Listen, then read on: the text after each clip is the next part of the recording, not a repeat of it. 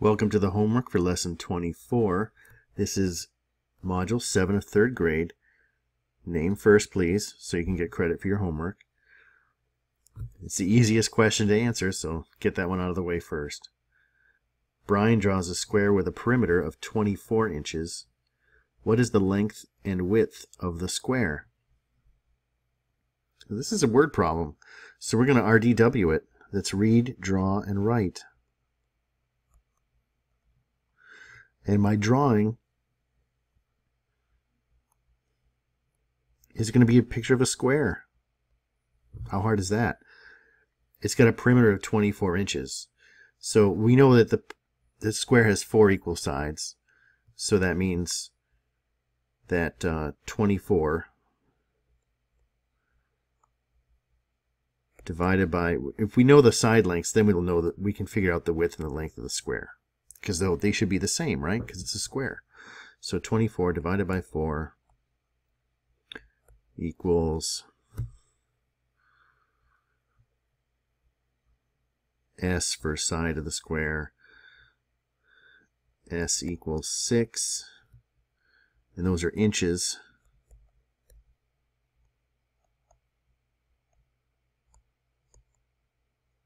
When you if you use these little marks for abbreviations for inches, make sure you do 2 of them, because if you do just 1, then it's feet. It's got to be 2. Like that. And don't write it like this, because then it looks like 611.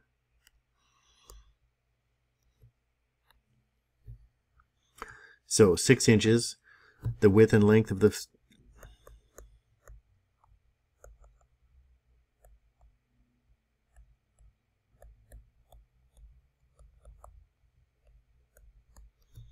width and length are both 6 inches. Rectangle has a perimeter of 18 centimeters. Estimate to draw as many rectangles as you can that have a perimeter of 18 centimeters. Label the width and length of each rectangle. So the rule that we've been working with so far, and I haven't thought of a better one, is that the perimeter is 18, then the length and the width have to equal 9 when you add them together, because that's right, because it's half of the perimeter, because there's another length and another width here.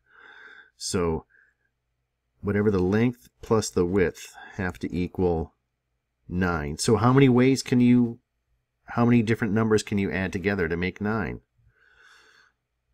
That's really what the question is. So it just says, just draw. All I have to do is draw and label. And this is in centimeters. So we could have 1 and 8. We can't use 0 for a side length. And then we can make it a little bit wider with 2. 2 and 7.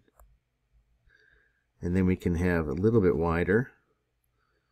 Actually, I should be making these shorter, right? Not longer, because the length is getting shorter, isn't it? So let me just try to do this. It's not like the most important thing to get these pictures exactly right, but they should look like what you say they're drawing. So they should at least get shorter and wider. And this will be 3. We're getting closer and closer to a square, aren't we? That's 3 and 6. And that should be twice as long as it is wide, but you know, it's just a picture. It's okay. So, and then we need 4 and 5, which is going to be very close to a square.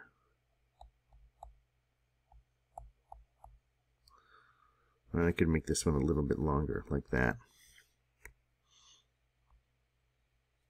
And just, you know, fix your picture. That's all. That's what erasers are for. All right, so there they are. How many different rectangles did I find? 1, 2, 3. I found 4.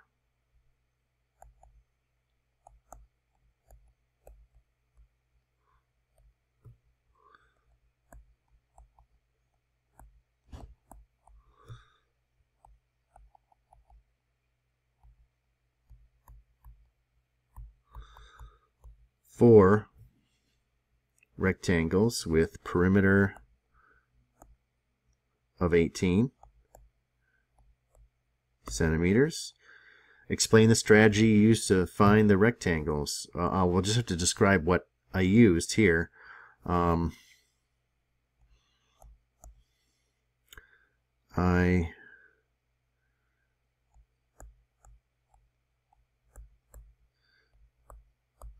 I look for ways to make 9 with 2 add-ends. There's a bonus there, is use the word add-ends. Get that math vocabulary in there. The chart below shows the perimeters of 3 rectangles and write the possible widths and lengths for each perimeter. So this is using that same idea that we need a width and a length has to add up to half of the perimeter. So for rectangle A, if the perimeter is 6, then we're looking for numbers that add up to 3. So that would be, well, it has to be 1 and 2 or 2 and 1. And now we're looking for half of 10. So anything that adds up to half of 10, which is 5. So how about 1 and 4? And then we're looking for half of 14, and that could be 1 and 6, because 1/2 of 14 is 7. And now double the perimeters of rectangles in part A and find the possible widths and side lengths. So that first one for A was 6, and now it's 12. So double for B, we're going to double that one for 10. Double 10 is 20. And then for C, we're going to double 14, and that's 28. So now we're looking for widths and lengths for half of, we want numbers that add up to half of these perimeters. So half of 12 is 6. So any two numbers that add up to 6 will be fine. How about 2 and 4? And there's a lot of other answers that will work. Just whatever. That's just the one that I picked. You don't have to have the same ones as me. Not exactly. As long as they add up to 6. So for this one, now this is 20. Half of 20 is 10. So I just need two numbers that add up to 10. How about 2 and 8? And then half of 28 is 14. So I need two numbers that add up to 14. How about 10 and 4? And that's it.